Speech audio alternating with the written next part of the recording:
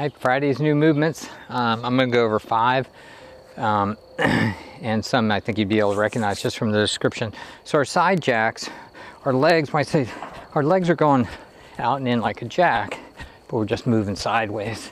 And then we add our jack arms and just across and back. Squats knee hug to a knee hug. Again, I probably didn't even have to demonstrate it here. I'm just trying to bring my knee to my shoulder here on this, almost add a little bit of a V, and I'm very much controlling that way down. Side skip boxing. Again, on our side skip, our knee is coming to our hip and our foot is kind of piston-like up and down instead of crossing.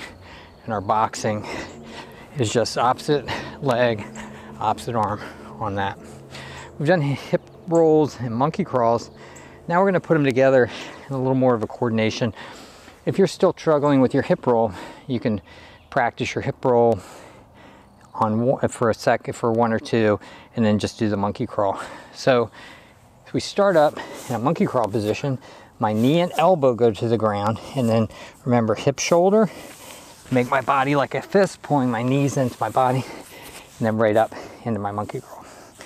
Elbow, hip shoulder, and then right up and reach. Monkey crawl is what we're going for.